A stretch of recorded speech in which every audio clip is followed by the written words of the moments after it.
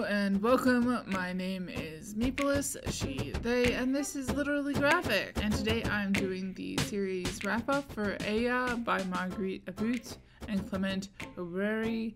If you don't want any spoilers, etc., check out my first review in the cards first. I reposted my initial review of Volume 1 last year and followed that up with a fresh review of Volume 2 in July of last year. And this wrap-up is looking at Volume 3, The Secret Comes Out, and a compilation of Volumes 4 to 6, Love in Yop City. Moving over to Wikipedia, the Hive Mind says, quote, "The original French albums were published by Gallimard between 2005 and 2010. All 6 volumes have been translated into English by John and Quarterly. Although not entirely autobiographical, the story is based on the author's life in the Ivory Coast.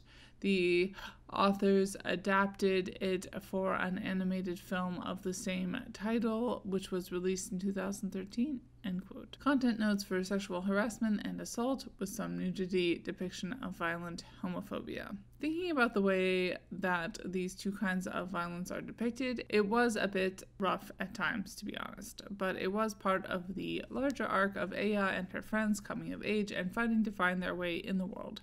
So they win, as it were, and toxic patriarchy and homophobia lose. About and Oubrerie also don't linger on or decompress these scenes, and there's a lot of respect being shown visually for the main characters. But yeah, take care of yourself and feel free to avoid if this doesn't sound like it's for you.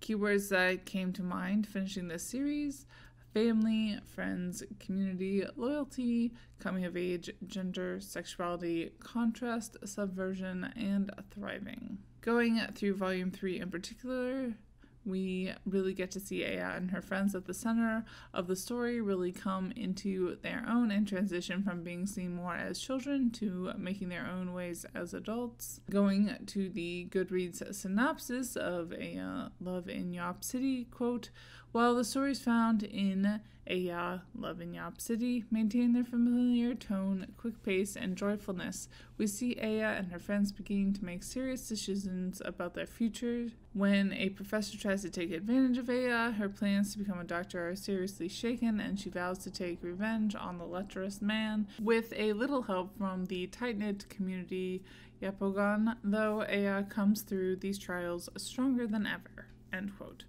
The dialogue in these volumes was extremely expressive, and the main avenue I felt like I got to know each character. The page layouts, as you can see, are pretty similar and fall more or less into the basic squares camp. I feel like it's almost a metronome style of page layout, which forces the artist to think very closely on what they will show in each frame. There is a short section of the book which is illustrated using photos of the author and other people. Overall, yeah, I really enjoyed the art style. Gender has obviously been a big focus for the series, as its entire premise is to focus on the life of a young woman as she's growing up. A combination of important, entertaining, and interesting. I love that this series exists. I learned a lot, and I'm glad I'm seeing more and more people talk about it. Sexuality became more of a focus as the series continued, not only in the ways that Aya and her friends are coming together or not and starting their own families, or how they are being harassed by the toxic men in their lives, but also with the increased focus on Innocent, who is a gay man, and his journey. After Volume 3, Innocent decides to move to Paris, France, and in the final 3 volumes, there's a lot of switching back and forth between Yop City and Paris, and Innocent really becomes a second main character.